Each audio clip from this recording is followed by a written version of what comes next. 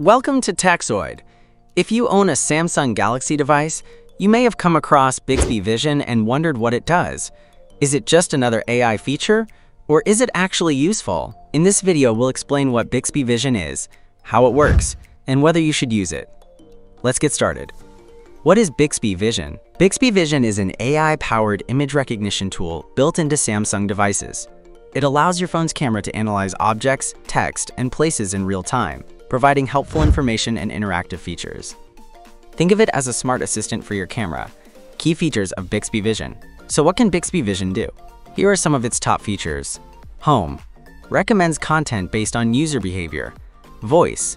Controls phone and apps with voice commands. Vision. Recognizes objects, provides info, assists shopping, and translates. Reminder. Saves requests and sends alerts based on time, location, or situation.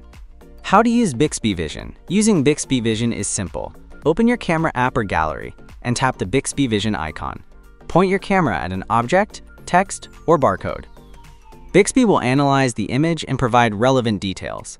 You can also access Bixby Vision through the Bixby Voice Assistant or the Samsung Internet Browser for enhanced search capabilities. Should you use Bixby Vision?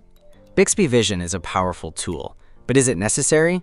Great for travelers. Instantly translate signs and menus. Helpful for shoppers. Quickly find products online. Fun AR experiences.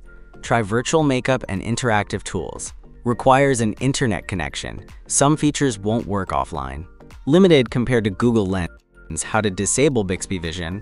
If you don't use Bixby Vision and want to disable it, open the Bixby app or camera settings. Find Bixby Vision and toggle it off. You can also disable Bixby entirely in Settings Advanced Features.